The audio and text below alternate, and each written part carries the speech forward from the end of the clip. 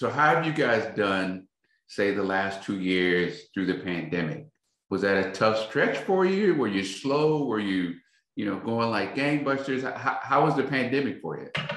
So in the beginning, we did close. It affected everybody. So we had about a 4-week closure, and then when we reopened, it just went hog wild. While the rest of the country was being challenged, and your tier one cities were having a hard time getting customers back, and coastal properties were hard. Cruise lines were down.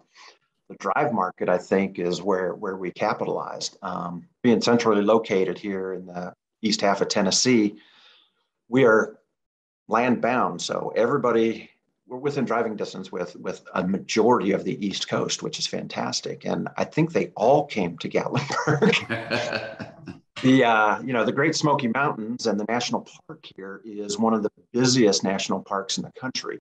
14 to 15 million annual visitors a year.